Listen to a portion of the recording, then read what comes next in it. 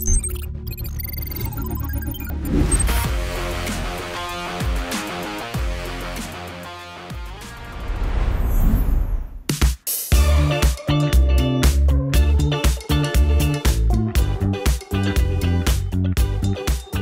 and welcome to Car and Bike. This is the Okinawa Okhi-90, the newest premium flagship scooter from Okinawa. And well, if you are noticing something different, that is because they say that this is a mix between a scooter and a motorcycle. And as their new premium offering, well, there's plenty to talk about. So let's just quickly dive into what the Okhi-90 has to offer so that you can push to plug in.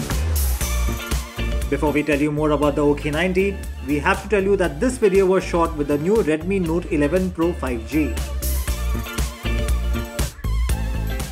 Now the Okinawa Okhi-90 is indeed special. It is the most premium offering from Okinawa and well, it looks very different. Well, you got 16-inch wheels, the biggest we've seen on an electric scooter so far, and actually one of the biggest we've seen on scooters so far in India at least.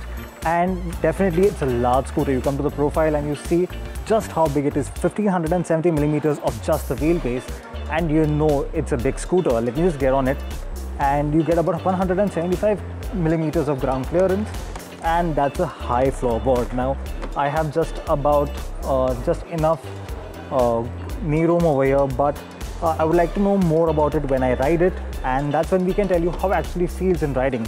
The seat height is low though, so I'm sure a lot of people will be indeed comfortable on it. And the overall impressions, in fact, for me personally, is that it's a premium scooter. The way it looks, the way it, the lines are, even the seat, it's a nice step-up saddle seat. You get a nice carrier over here. But even premium bits like the LED headlamp, the DRLs over here, you get blinkers at the bottom and some chrome lighting over here. It's a fairly large apron as well, and chrome rear view mirrors, again a very nice touch. The quality level too is something that I wish were better. Look at the gaps here, even though there's some chrome lining here, but you do see some of that gap that I wish wasn't there. So yes, overall it's a big improvement from what Okinawa used to make, but I would still feel that there is still more to go and more to follow.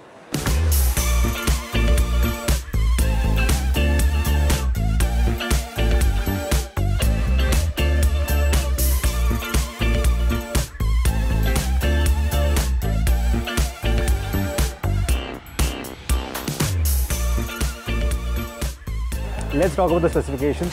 3.6 kilowatt hour battery pack and a 3.8 kilowatt motor on this electric scooter. Now what's really special is that this actually gets a belt drive motor as compared to a wheel hub motor that we've seen on other Okinawa products.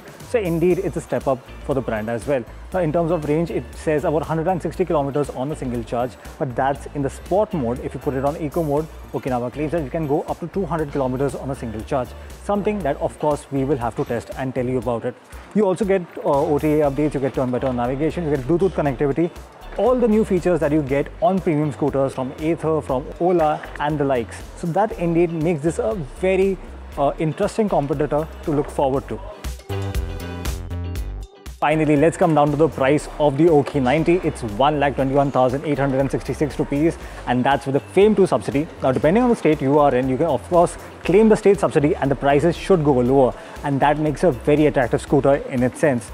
Of course, we will have to ride it and tell you more about it, how it performs, how it rides, what the comfort is like. So lots of questions to be answered going forward. What do you think about the Okhi-90? Do tell us, and of course, if you like the video, make sure you hit the subscribe button.